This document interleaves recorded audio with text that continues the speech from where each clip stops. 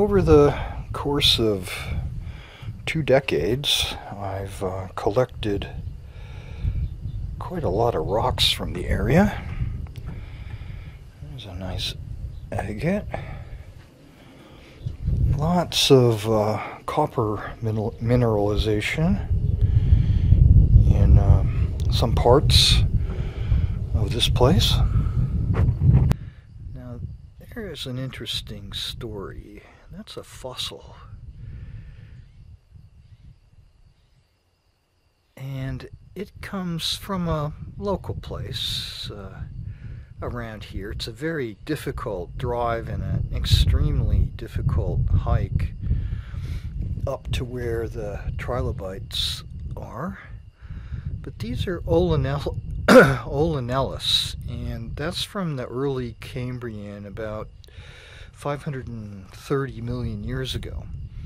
Just when the Cambrian explosion of life was starting. There's a fossil. Let's see if I can show you the trilobite on there. It doesn't like to focus, huh? Let's see if I can get it to focus on something. There.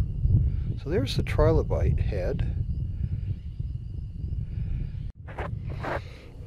These cameras are incredible.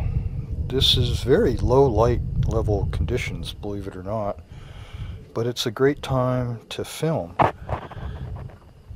I imagine this came from an agate region where there was silicated, secondary silication, a big lava flow. And I imagine those, I don't know what the bubbles are. Maybe they're just air bubbles.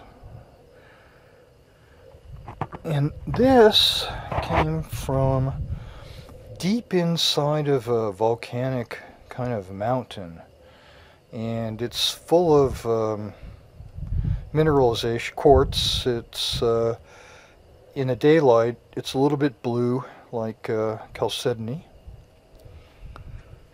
Here's a beautiful quartz crystal that I found near a mine. This, I think, was in their high grade pile. For good reason. Been collecting rocks out here. I don't really know what they are. I mean, I can make some intelligent guesses, but it's not worth the trouble. Obviously, the azurite and malachite are copper minerals. There's more copper. There's a lot more copper. All of these from local mines around here.